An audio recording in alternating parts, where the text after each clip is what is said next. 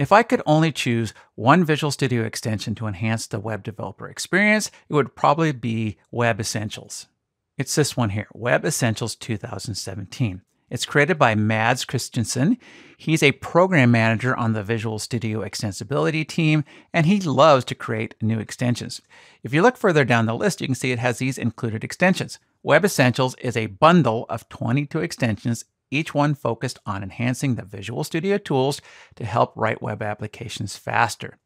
In this tip, I'll look at how to install Web Essentials. That's easy. You go to the online section, search for Web Essentials, and click on the download button, and then restart Visual Studio. I've already done that.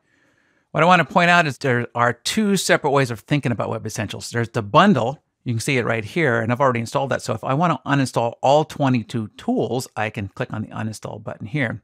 But each of these included extensions also is listed separately as a separate extension. So I'm going to look at two of them. I'll look at Add New File and CSS Tools.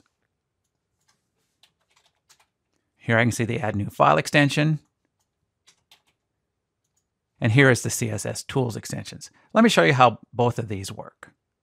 The first extension I'll look at is called the Add File or Add Empty File extension. It's a quick way of adding new files to any project. So you choose a folder or a project. In this case, I'll pick the project name, Basic Core Application. Hold down the Shift key and then tap the F2 key.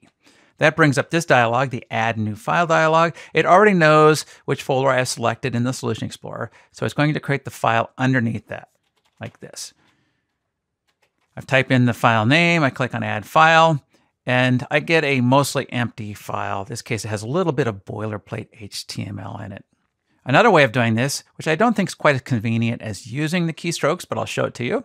Right-click, choose Add New Empty File.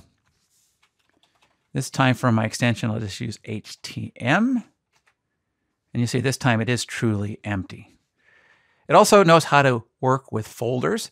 For this example, I'm going to put a brand new CSS file in the project. And I want that to go under www.root, and I want it to go underneath this CSS folder. So I'll choose the CSS folder and then press Shift F2.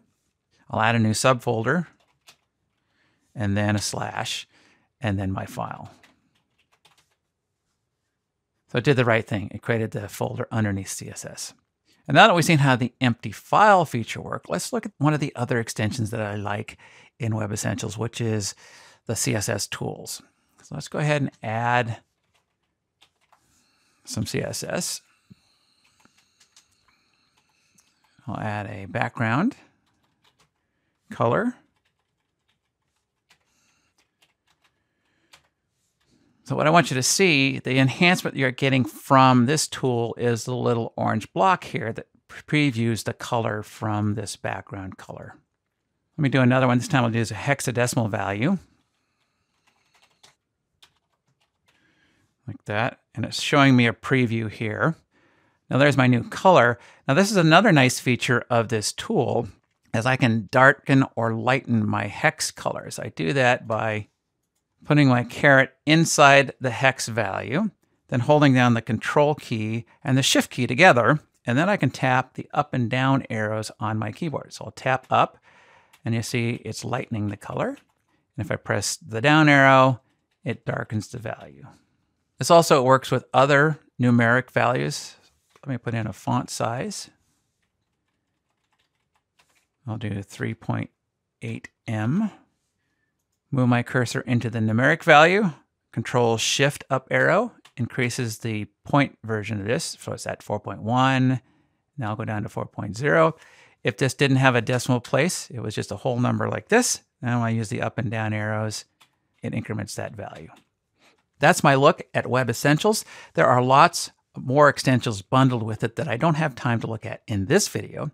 I encourage you to explore them when you have time. Also, I'll look at some of the others elsewhere in this course.